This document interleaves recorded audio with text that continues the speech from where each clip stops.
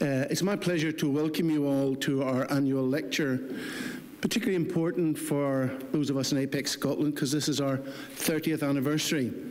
I can remember as a very young social work manager in the 80s being around in Central Regional Council when Jean Freeman came forward with proposals and ideas for an employability programme for those who offended or are at risk of offending. It seems a very long time ago now, and I suppose it is. Since our early beginnings as the first specialist offender employability charity in Scotland, we have seen countless changes, and we as an organisation have had to adapt to variations in political and social thinking as well as economic climates. When you think when Apex first started, there was no Scottish Parliament, for example. There were the regional councils delivering social work justice services. The SPS looked very different, and certainly so did Police Scotland. But throughout that time, Apex has looked to work with our colleagues in government and local government throughout the public sector and the third sector to improve the life chances of our client group. We seek to build stronger, more resilient and safer communities and to contribute to the overall strategic targets of reducing offending and reoffending through making possible a more positive future for those drawn into the justice system. In recent years, we have become increasingly committed to models which engage people at the earliest possible stage, including working within schools, developing diversion schemes, setting up social enterprises to bridge the gap into regular employment, or providing skills-based training and accredited qualifications. You will have the chance to see some examples of these after the lecture during the reception, so please take every opportunity to meet with our staff at the stalls or tables through in the reception area after the lecture. Each year we try and invite someone to give our annual lecture who we believe can add something fresh to our thinking about practice issues, about policy issues, any areas to help move things forward towards a fairer and more modern justice system in Scotland. Now, this year I am delighted to introduce the Right Honourable James Wolfe QC. Lord Wolfe became an advocate in 1992 and was first standing junior counsel to the Scottish ministers from 2002 to 2007. The same year he was appointed Queen's Counsel. From 2007 to 2010 he served as Advocate Depute. Called to the Bar of England and Wales in 2013, James Wolfe was elected Dean of the Faculty of Advocates in 2014. He was appointed Lord Advocate on the 1st of June 2016. We know that the Lord Advocate is the senior law officer of the Scottish Government and is the head of system of prosecution and investigation of deaths in Scotland. The subject he's chosen tonight is prosecution in the public interest. And it comes at a time of reform and change across the whole of the justice sector.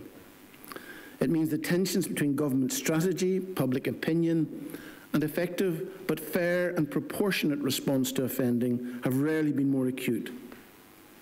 How does a reformist agenda designed to reduce offending and limit the damage caused by some responses to it sit alongside the role of the Crown Prosecution Service? I'm sure you will find much of interest, and of course, as always, there will be time for questions at the end.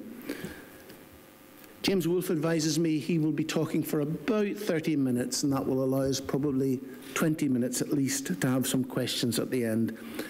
There's always a thing about questions at the Apex lecture. Everybody's always got lots and lots. Just at the time I'm wanting to finish off and let you all into the reception. So I'd really be pleased if you could prepare your questions and get ready to go as soon as we get to that stage. Without further ado, I will hand over to our speaker for tonight, Lord Advocate James Wolfe.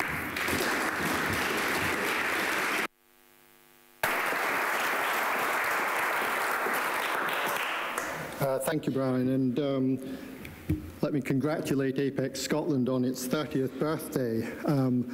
I'm very pleased to see that the subject of prosecution seems to have attracted such public interest, even if not in the front row.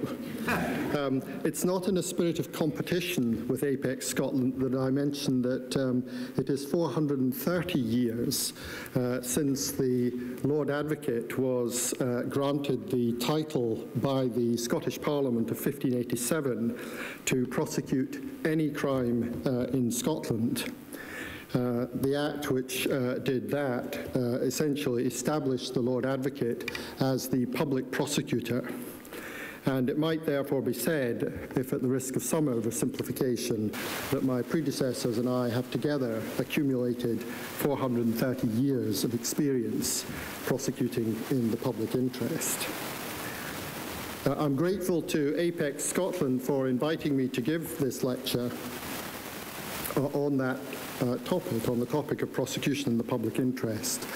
Preparing it has given me the opportunity to reflect on certain basic features of our system of prosecution in Scotland and to think about other systems elsewhere in Europe. My purpose tonight is essentially descriptive, to explain some of the basic features of the system which we enjoy and to describe how prosecutors go about a fundamental part of their task. My starting point is that the effective, rigorous, fair and independent investigation and prosecution of crime satisfies some of the basic responsibilities of the state. It vindicates the interests of the community at large in the enforcement of the criminal law. It fulfills the state's responsibility to establish mechanisms which seek to protect individuals and communities from crime. It meets the expectations of victims of crime that the state will respond to the injustice done to them. And at the same time, it provides assurance that prosecutorial action will be taken only where there is a proper basis for doing so. An effective, rigorous and fair prosecution service acting independently in the public interest is accordingly a central component in a criminal justice system which aims to deal fairly with persons who are suspected and accused of crime, to respond effectively and proportionately to offending behaviour, to secure justice for the victims of crime, and to punish people who are convicted of crime. I was pleased that following its inquiry into the role and purpose of the Crown Office and Procurator Fiscal Service earlier this year, the Justice Committee of the Scottish Parliament agreed that the service is overall effective, rigorous, fair and independent in the prosecution of crime. That is a tribute to the skilled and dedicated staff of the service whom it is my privilege to lead. It is individual prosecutors and the staff who support them, who day in and day out across Scotland make real the commitment of the service which I head to serve the public interest in the effective enforcement of the criminal law. Lord Hope has described our system in this way. The entire system for the investigation and prosecution of crime in Scotland is in the hands of the public prosecutor. Overall responsibility for the investigation and prosecution of crime rests with the Lord Advocate. He presides over a system which is operated on his behalf in the Sheriff and District Courts by the Procurator Fiscal. The functions and powers of the Procurator Fiscal long predated the inception of police forces in Scotland. So while there is a close working relationship between the prosecutor and the police remain subject to the control of the Procurator Fiscal. Let me draw your attention to some fundamental features of the system which Lord Hope described. The first is that in Scotland we have a unified public prosecution system. It includes advocate deputes, procurators fiscal and their deputes, and all the staff of the Crown Office and Procurator Fiscal Service, but they operate within a single system which deals with all crime subject to the jurisdiction of the Scottish courts. And no public authority outside that system has title to prosecute crime in our courts. The Dutch call this the monopoly principle, the principle that there should be a single public prosecution authority responsible for the prosecution of all crime. And in Scotland, that principle is modified only by the continuing competence of private prosecution, which are in our system extremely rare. A private prosecution may be brought only with the consent of the Lord Advocate or the approval of the court, and the court's approval will be granted only in exceptional circumstances. And so for practical purposes, the prosecution of all crime in Scotland is in the hands of a single public prosecution system.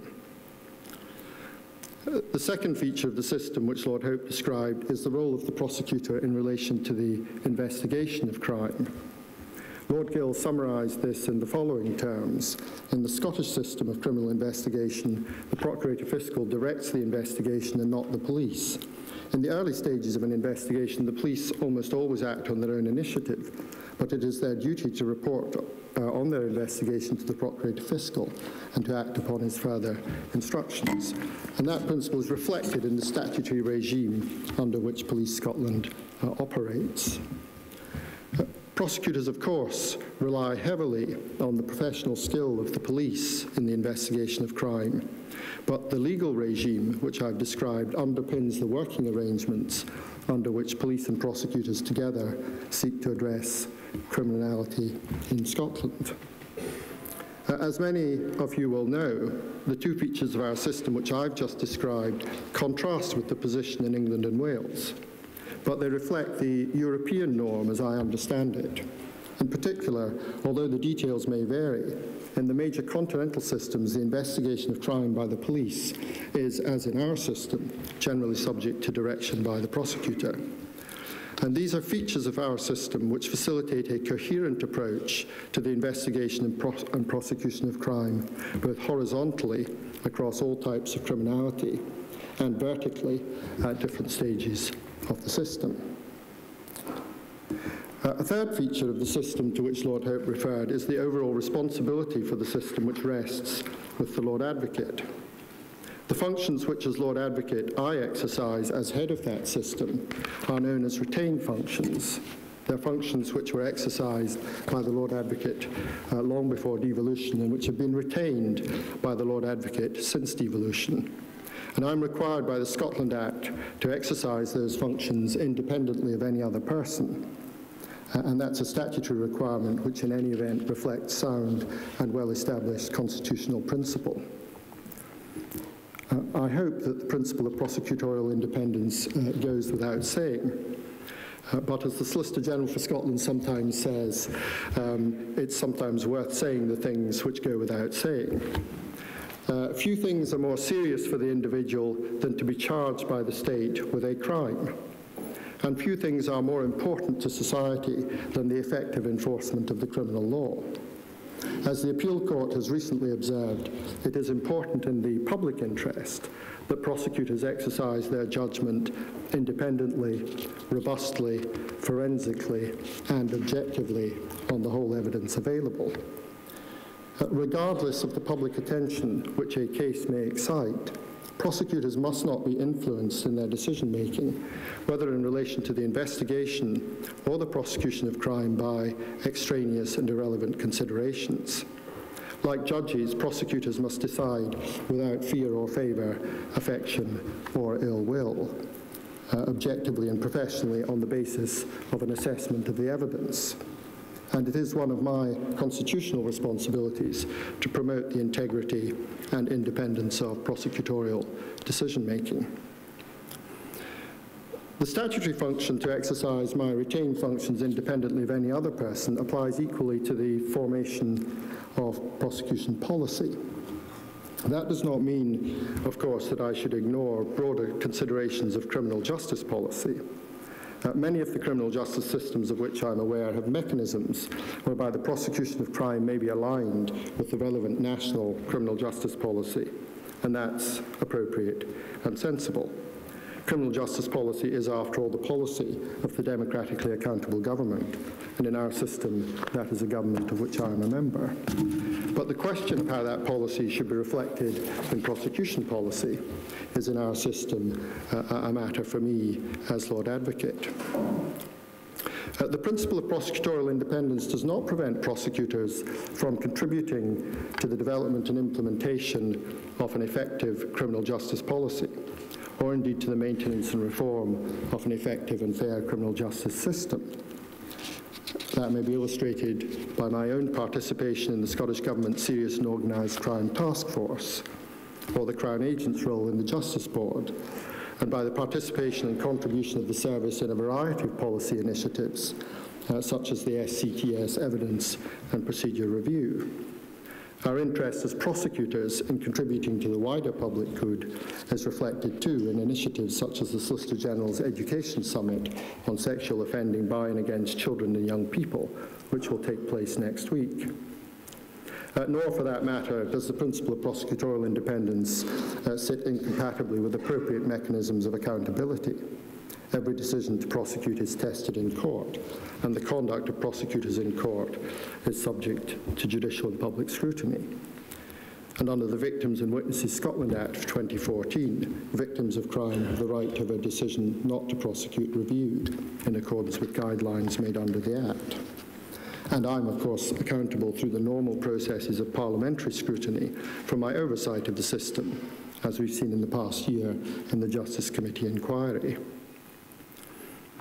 Let me turn from structural matters to prosecutorial decision-making.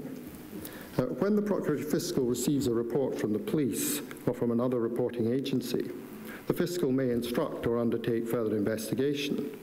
But once the investigation is complete, the prosecutor must decide what to do with the case. And I want to say something about the role which public interest considerations may have in decision-making, and about the options for prosecutorial action which are available. The first question which the prosecutor must address is whether or not there is sufficient admissible evidence to justify commencing proceedings. In assessing whether there is sufficient evidence, prosecutors may properly take into account concerns about the quality of the evidence, the reliability and credibility of the evidence.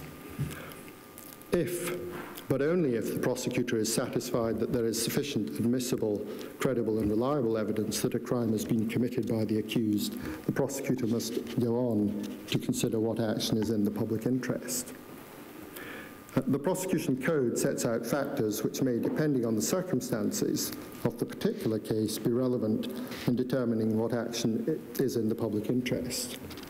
These include, among other things, the nature and gravity of the offence, the impact of the offence on victims and witnesses, the age, background and circumstances of the accused, the attitude of the victim, the motive for the crime, and the risk of further offending. And the weight to be attached to any particular consideration will depend, of course, on the circumstances. In many cases, where there is sufficient evidence to justify proceedings, a prosecution will be appropriate, and in that event, the prosecutor will commence and pursue proceedings in the appropriate forum. The Prosecution Code articulates a general rule that cases should be taken in the lowest competent court unless there is some good reason to the contrary.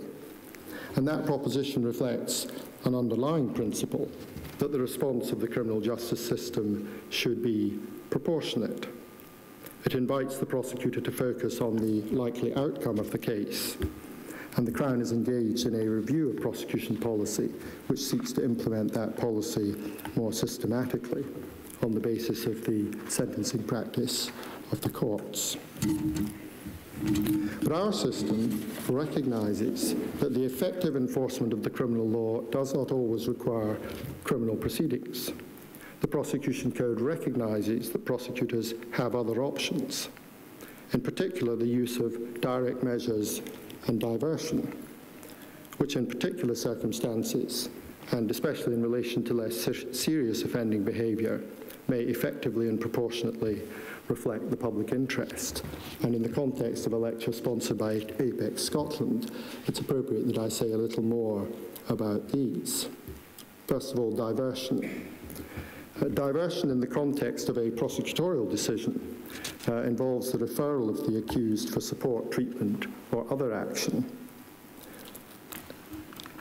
From a prosecutorial perspective, the suitability of a case for diversion is likely to depend on the nature and gravity of the offence, and an assessment of whether, in the particular circumstances, both of the case and of the accused's offending can appropriately and effectively be addressed by a diversionary measure, and in particular whether the diversion opportunity is likely to prevent or deter the accused from committing further offences.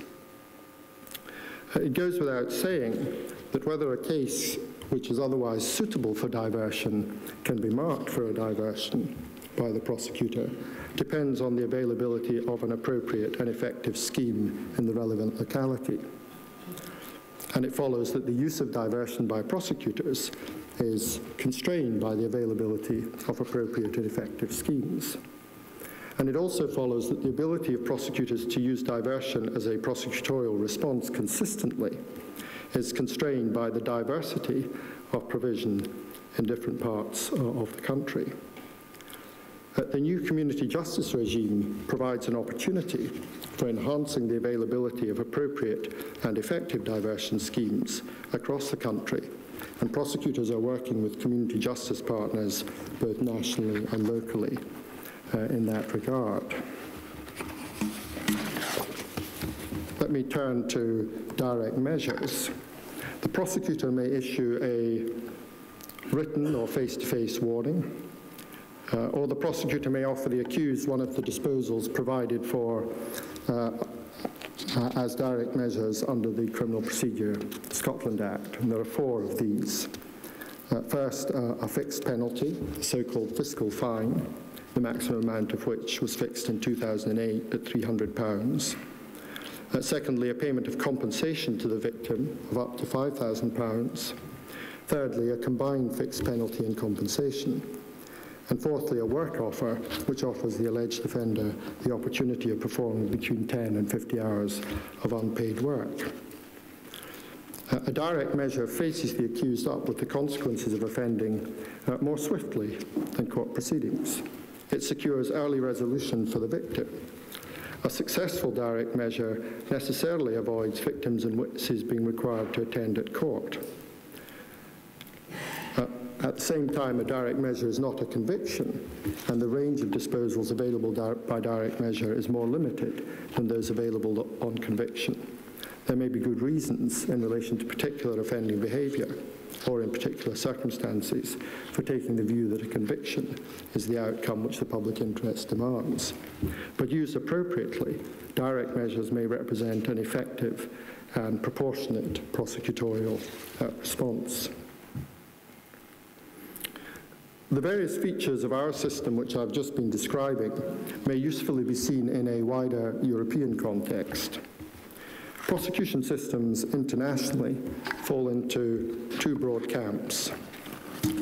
Some jurisdictions start from the proposition that if there is sufficient evidence to justify a prosecution, the prosecutor is obliged to initiate proceedings in court.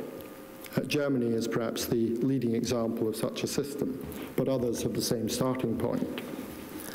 Other jurisdictions, including France, the Netherlands, and England and Wales, take a different approach.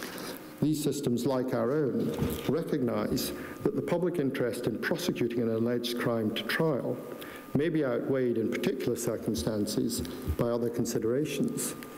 And these systems accordingly proceed on the basis that prosecutors are not obliged to initiate criminal proceedings in every case where there is sufficient evidence to do so. In fact, this historic divide between 2 broad types of prosecutorial system today no longer reflects the reality, at least in Europe. European criminal justice systems, including those which started from a position of mandatory prosecution, have in recent decades adopted various alternative mechanisms for disposing of cases. So, for example, in Germany, prosecutors no longer proceed on the basis that every crime must be prosecuted to trial, or indeed at all. German prosecutors have been given the power to dismiss minor cases where the guilt of the accused is minimal and there is no public interest in prosecution. They've been given the power to dismiss lower-level cases on condition that the accused agrees to pay a fine, perform community service, compensate the victim, or assume other related responsibilities. A suite of powers which looks very like our own direct measures. And they may, in cases where the potential sentence does not exceed 1 year's imprisonment, propose a coercive order, which, unless the accused objects, may be approved by the judge without a trial, and which indeed, if it is approved, counts as a conviction. And looking across a number of European jurisdictions, one now finds a variety of regimes for the conditional disposal of cases, where the prosecutor may halt proceedings or decide not to initiate proceedings on condition that the accused accepts and complies with certain conditions, as well as regimes which allow prosecutors to impose sanctions either at their own hand or with the approval of the court. And even in England and Wales, which until recently stood markedly apart from this trend, now has statutory provisions allowing for the administration of a conditional caution. And the conclusion which I draw is that in giving prosecutors a range of potential actions, in addition to the initiation of criminal proceedings, a range of actions which enable prosecutors to seek to achieve an appropriate, effective and proportionate prosecutorial response to offending behaviour, we sit firmly within the European mainstream. Before I close, there are two matters upon which I would like to say a little more. The first is the role and nature of discretion in prosecutorial decision-making. I prefer myself to speak of professional prosecutorial judgment. When prosecutors apply the evidential test, the question, and ask themselves whether there is sufficient evidence, they do not exercise discretion. Rather, they exercise professional skill in assessing the evidence in light of the relevant law. That may not be an easy exercise, and reasonable professionals may sometimes disagree, but there is no discretionary aspect to it. If there is a sufficient evidence, then there is a prosecutorial decision which falls to be made, and it's here that it may be said the prosecutor exercises a discretion or has a judgment to make as to what prosecutorial action is appropriate in the public interest. But that's not a judgment which falls to be made in a vacuum. I was struck, slightly startled, to read in a study of the French criminal justice system published in 2005, a quotation from a magistrat saying, "I'm not at all tolerant of sexual offences, but I have a colleague who doesn't give a damn." And a quotation from a French police officer saying the policies or decisions of certain magistrates are in identical circumstances but in different places, quite different. For my own part, I would not regard it to be desirable in a national prosecution service for materially different approaches to similar offending to be taken without good reason. I rely, of course, on prosecutors to exercise their professional prosecutorial judgment in the cases before them, and I trust them to do that. There's no substitute for a close attention to the evidence in the individual case and the application of professional judgment to the circumstances. But prosecutors exercise that judgment within a framework which today seeks to achieve a reasonable consistency of approach across the system. And I go back to the point I made earlier about the ability of our system to secure a coherence of approach across all types of criminality. And we do that through guidance which seeks to structure decision-making and through institutional mechanisms such as the establishment of specialist units to deal with particular categories of offending. The second matter upon which I would like to touch is the position of victims of crime. The prosecution of crime is undertaken by a public prosecutor who acts independently in the public interest. The prosecutor is not the victim's lawyer. That does not, of course, mean that as prosecutors we can or should ignore the interests of victims, either generally or in the context of individual cases. The interests of the victim are one aspect of the public interest which, depending on the circumstances, falls to be taken into account in deciding what prosecutorial action to take. One of the purposes of the criminal justice system, even if it is not by any means the sole purpose, is to address the injustice which has been done to the victim. And here too, there is a European context. The Victims and Witnesses Act 2014, which sets the current legal framework, implemented the EU Victims' Rights Directive. And that legislation followed from the remarkable shift in our understanding of the needs and rights of victims of crime since the beginning of this century. As public prosecutors, we can only fulfill our public responsibilities if victims and witnesses generally have the confidence to come forward and to speak up, and if their voices are effectively heard in the trial process. And these things are plainly in the public interest. And the support which the service provides to victims is entirely compatible with the exercise by prosecutors of independent professional judgment. I return to my starting point, the significance to a just and successful society of the effective, rigorous, fair prosecution of crime by a prosecutor acting independently in the public interest. That is not an end in itself. It is one of the means for promoting the safety of individuals and communities and for securing justice. In a society governed by the rule of law, it underpins our freedom and security. The Scottish Government Vision and Priorities document published earlier this year reported that Scotland has become a safer place and that people feel safer in their communities. It stated that public confidence in the system is relatively high. For my part, I believe that Scotland's prosecutors have contributed in no small part to those outcomes, and they will continue to do so, perhaps indeed for another 430 years. Thank you very much.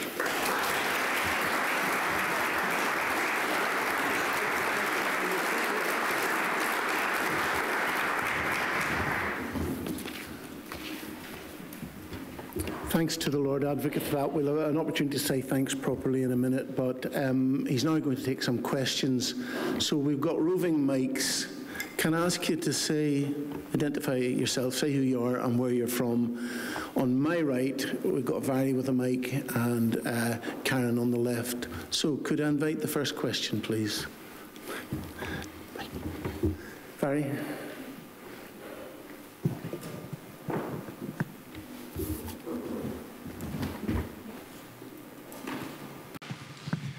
Stuart Stevenson, MSP, and a member of the Justice Committee in the Parliament who's been working with the Lord Advocate recently.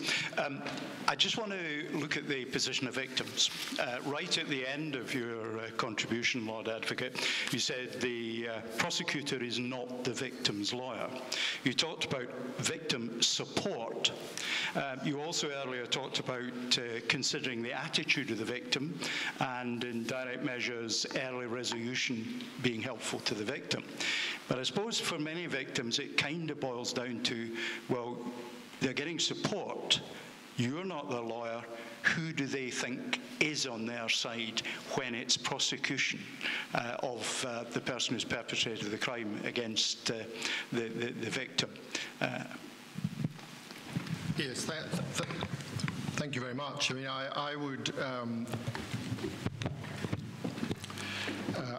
I would certainly hope that victims of crime understand and feel that the prosecutor is on their side, even though the prosecutor is not the victim's lawyer, and prosecutors have to make dispassionate decisions based on the evidence and based on the public interest. The attitude of the victim to the offence, the attitude of the victim to a prosecution. These are considerations which, depending on all the circumstances, may be relevant to a prosecutor in deciding what prosecutorial action to take. And the service has, since the start of this century, sought to provide appropriate support to victims through the process. Now, we know that there's from the Thompson Review, the review carried out by the previous Solicitor General and published last year by the service, that there is much more that the system could and should do in order to provide support to victims. As prosecutors, we can provide certain types of support. There are other types of support which others in the justice system will have to address. And the Thompson Review was a useful and important review, which I hope will prompt debate about the way the system as a whole responds to the needs of victims. Of course, the other aspect of the interaction of victims with the system is the process of giving evidence, and we've become much more sensitive across the system and have introduced mechanisms so that the giving of evidence for vulnerable witnesses generally, and in particular victims of crime, is facilitated and the programme for government of the Scottish Government published today announced the anticipated further measures in that regard. So we've undergone a sea change in our approach to the role of victims. We recognise that they should be supported through the system. The prosecution of crime is an important, one of the purposes of the prosecution of crime is the vindication of the injustice done to victims. It's an important part of the public interest. It doesn't exhaust the public interest.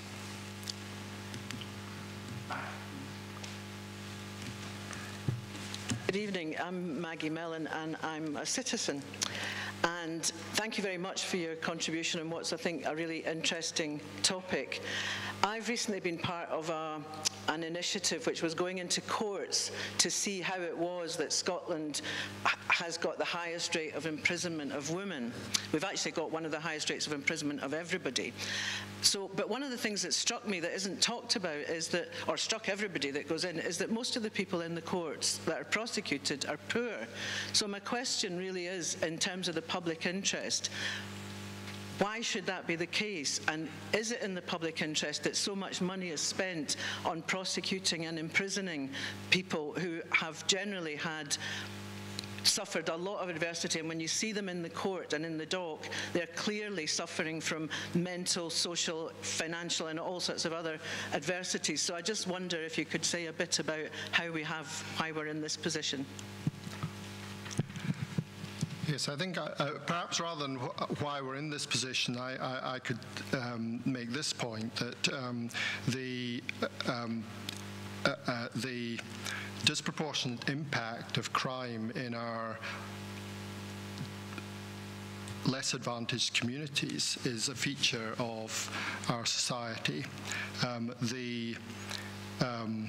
Dealing effectively with criminality in our less advantaged communities is therefore an important aspect of the public interest.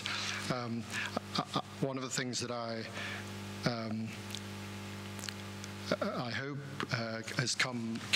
came across from my lecture was the interest which we as prosecutors have in effective responses in the public interest. We are interested in the use of diversion where that is available. We are interested in the use of direct measures where these alternatives are effective and appropriate and proportionate responses to the particular offending behaviour. The question of how we deal with individuals suffering from mental health in the criminal justice system is a larger issue, and as prosecutors equally, it is important that we have good and reliable information about the mental health status of individuals who come into contact with the criminal justice system, so that prosecutors can take effective and appropriate decisions reflecting the public interest, but reflecting the public interest including the particular characteristics of the accused, as well as the other features of the public interest to which I referred earlier. Thank you. David?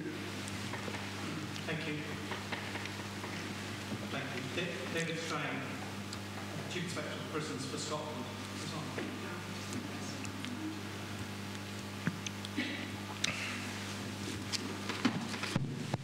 Thank you. David Strang, Chief Inspector of Prisons for Scotland. Thank you very much for your lecture this evening.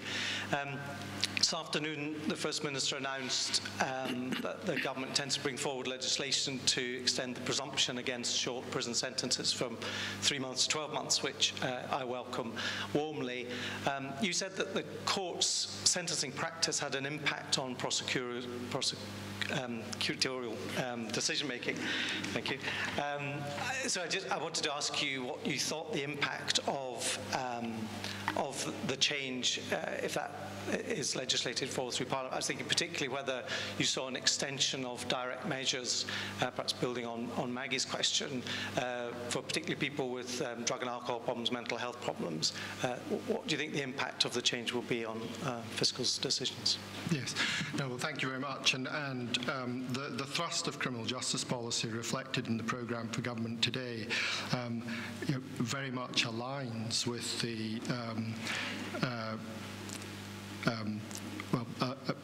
aligns and builds on the proposition that effective and early interventions other than imprisonment may well be the most effective way of dealing with crime. It'd be, I think, premature for me to predict precisely how that will play out and what impact it will have on prosecutorial decision-making. Courts will continue to have a range of options available to them, some of which are not available through direct measures. And the presumption is, of course, a presumption, so there will still be, as I understand it, some scope for the use of even short sentences. The point that you make, though, is a valid one, that it aligns with the idea that an effective criminal justice response is not necessarily always the initiation of proceedings. And in our practice, through the use of diversion where that's available, through the use of direct measures, we seek to secure an effective and proportionate response to the particular offending behaviour and the particular accused with whom we're dealing. As I say, premature to anticipate just how the change in sentencing policy will feed through, but it's certainly something that we'll be keeping an eye on. Karen, just a gentleman there. Just turn a bit further.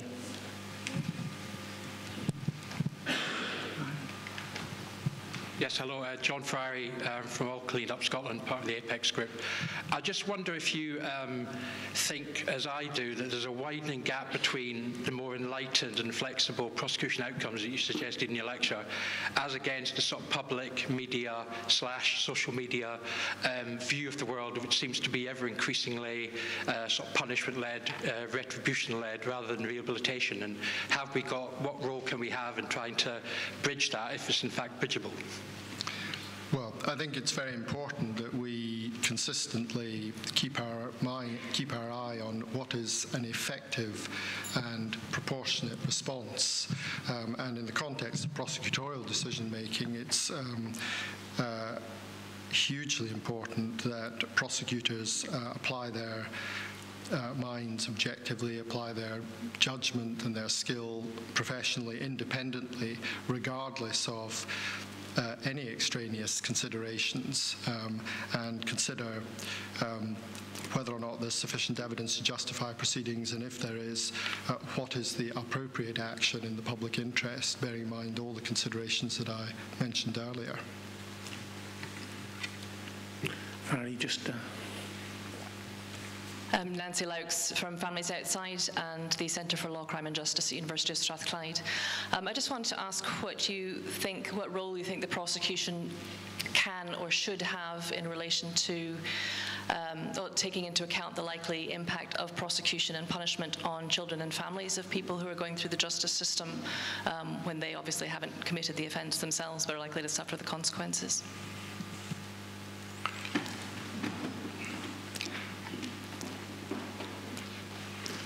Yes, I mean, I think there's perhaps a broader question about how the criminal justice system takes cognizance of the impact on the family of the accused. I don't have a particular response in relation to any particular initiative that the prosecution might take. If prosecutors are aware of all the circumstances, then they are best equipped to make effective and appropriate decisions in the public interest.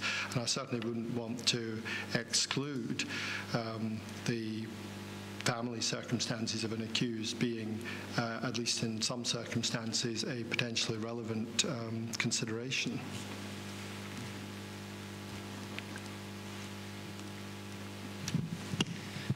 Lord Advocate, Rose Fitzpatrick, Deputy Chief Constable, Police Scotland. You spoke about the confidence of victims of crime, and you also mentioned that recent reporting is that public confidence in the justice system itself is high. I wondered whether you had a view as to whether the public interest is always the same as public confidence.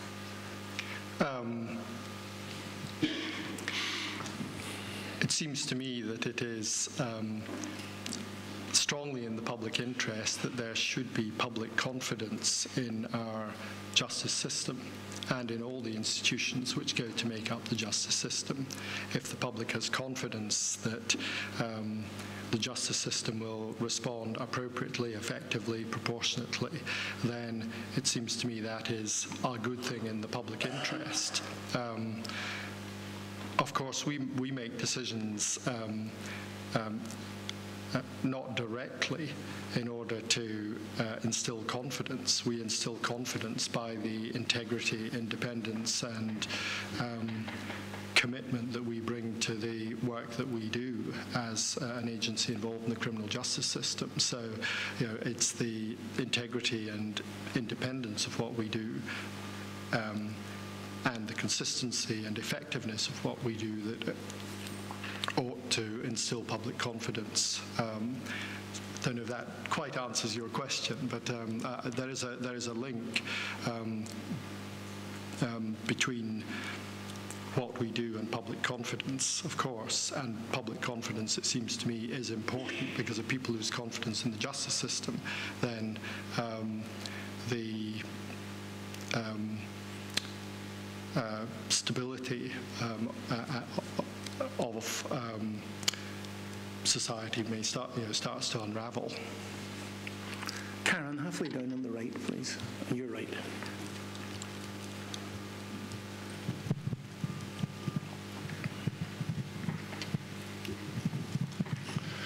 Lord Advocate Kevin Drummond, retired sheriff. Lord Advocate, you rightly stressed the importance of an independent prosecution service. I think I noted you accurately when you then said, prosecution policy is, after all, the policy of the democratically elected government. No, you misheard me. I said criminal justice policy is the policy of the democratically elected government. Criminal justice policy is the policy of the democratically elected government.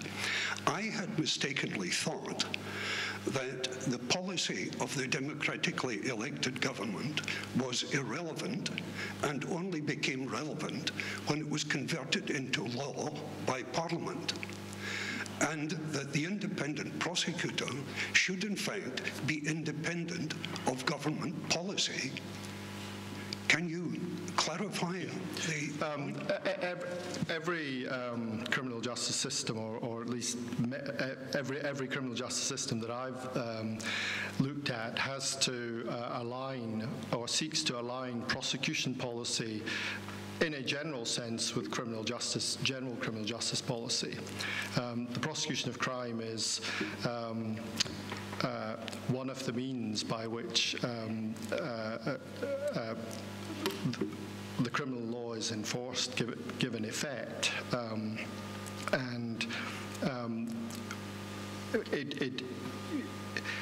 it it would be, I suspect, unacceptable for a variety of reasons if decisions made in relation to the prosecution of crime cut radically against the criminal justice policy of the democratically elected parts of the government. And so it's entirely appropriate that prosecution policy and policies take into account, where relevant, general considerations of criminal justice.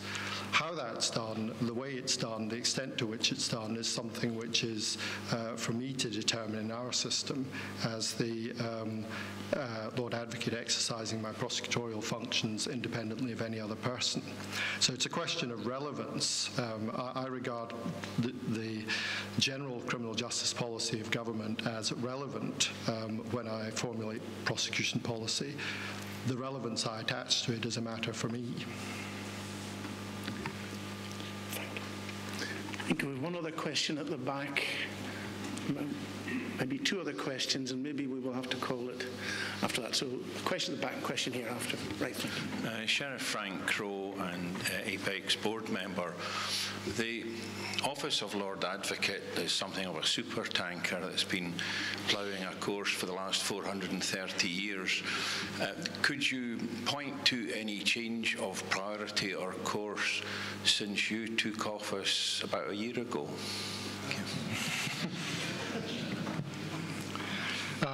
Well, I mentioned in my address the prosecution policy review, which the service is undertaking.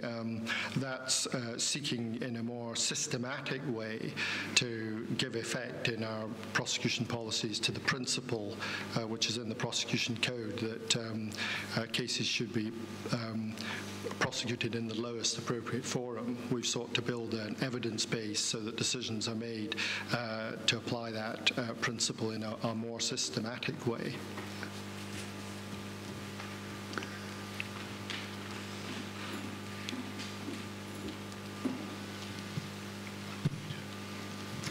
Sorry, David Least from the Herald. Lord Advocate, how do you feel when you hear the Scottish justice system described as soft touch?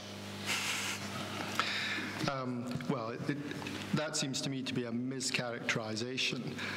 What I've sought to emphasize in my lecture is that we should be taking action which is effective, appropriate, proportionate.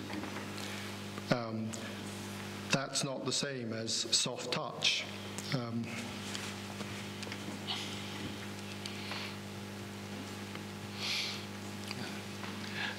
John Forsyth. Lord Advocate, I remember in the immediate aftermath of last year's UK referendum on membership of the European Union that you expressed some concerns about what leaving the European Union and the associated prosecution and criminal justice networks might mean. I wonder, a year on, whether your concerns are greater or lesser or much the same. What do you think is at risk, and do you have a plan B? Mm-hmm. Well, I have the same concerns as I expressed on that occasion. We currently have the benefit in seeking to tackle cross-border crime of a variety of international instruments through the EU. The European Extradition Warrant, Eurojust, which is an organisation through which prosecutors cooperate with one another, European Investigation Order, and the like, which facilitate cross-border cooperation in addressing criminality. And of course, these days, crime does not stop at our own borders. So these are effective, valuable instruments in dealing with criminality. At this point, we do not know what will replace them if we post-Brexit.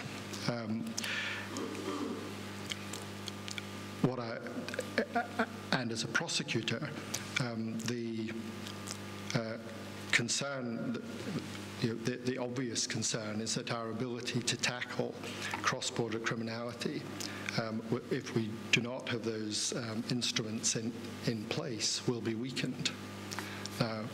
Matters have not really changed from that perspective since I spoke on this subject last year. It remains to be seen what the position will be post-Brexit. All I can say from the perspective of the head of the prosecution system is that it is important that these issues are given an appropriate level of priority by all those who are interested in effectively dealing with cross-border criminality. Yeah, I'm trying to remember if I made a commitment to somebody at the back. If not, I'm going to wind up the questions. Yes, I'm going to wind them up at this point. I'm going to ask Alan's staff to close the event. I learned something tonight, and I'm grateful for David Strang easing me into professional prosecutorial judgment, which was once diversion. I think there's a whole conference on the difference between those. When we launch our annual lecture, it's also the launch of our annual report. I know that you've seen the taster notes in your welcome pack, and you'll barely be able to constrain yourselves getting home tonight to go www.apex Scotland. Anyway, I would like to ask our Chief Executive to close the event. Okay, well, I generally make the point of saying at this event that every year we try to identify a speaker and a topic which will not only bring something fresh and interesting to the justice debate, but which is going to inspire us all who are committed to a modern and progressive approach to managing offending to continue that journey and to better understand the landscape within which we operate. This year, I hope you'll agree that we have had in the Lord Advocate not only someone who is an expert in their field, but somebody who clearly has a sense of vision and purpose, a sense of strategic direction, which complements, but is not controlled by, government policy and the justice sector. On the very day, of course, in which the First Minister laid out the intended programme of work for the coming year, and it was nice of her to delay the announcements to chime in with this lecture. On this very day, we've seen numerous changes, and we've had the chance to hear, I believe, from one of the linchpins of the criminal justice machinery, which is going to be an integral part of that process. We are in the middle of a period of reform. We're in the middle of a period of debate, and we're in the middle of a period where we're looking closely at what we do. Is Scotland genuinely different? And we genuinely have this sense of fairness. One of the things that I picked up a lot in the lecture tonight, this concept of fairness and the needs for systems which are consistent with the objective of fairness. It's so important that we pick up on some of the issues that we heard today. And for me, as Chief Executive of a service provider and as somebody who is active within the third sector across the board in this field, it leads me to a number of conclusions, the things we've heard tonight. The first is that if we are to enable a progressive and fair prosecutorial system which actually can consider the relative merits of diversion or direct action or prosecution or sentencing to imprisonment. If we're going to do that properly, we have to establish good evidence-based and effective alternatives, because we cannot expect people to make decisions when what the alternative is there they have no confidence in. So we need those alternatives, and those alternatives need to be credible. We need to build sustainability into those alternatives, because there really is no point in setting up the best program in the world that disappears 2 years later because it only had a 2-year funding cycle. That is not going to build confidence to anybody, and we cannot expect the prosecutors to feel that they have confidence in a system which is here today and gone tomorrow. And thirdly, we've heard of a bit of a disconnect potentially between public opinion and justice policy and justice strategy. The disconnect between the need to punish, the need to protect, and maybe the need to think, well, how do we stop this happening?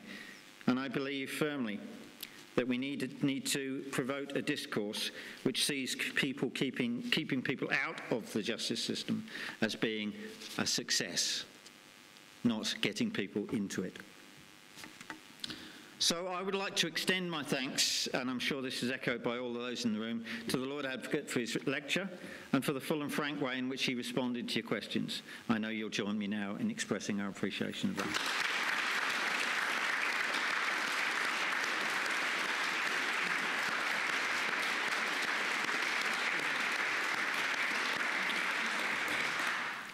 As always, I want to give my thanks to Lynn and her team for all the administration and event management, which makes this event such a success every year, and of course the staff and management of the Signet Library for their professionalism and helpfulness, as well as the use of this wonderful venue.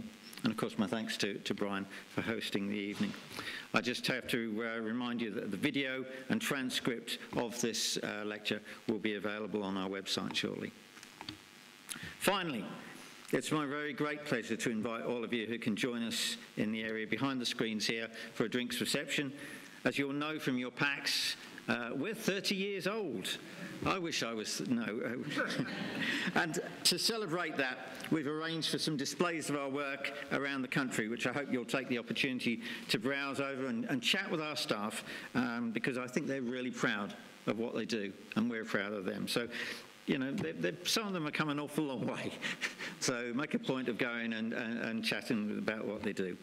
As we respond to the changing nature of the justice and community justice agenda, so we look to our new statement of intent and commit to aiming higher, behaving differently, and changing futures, not only as an approach to working with our clients, but also as a reflection of our own organisational culture.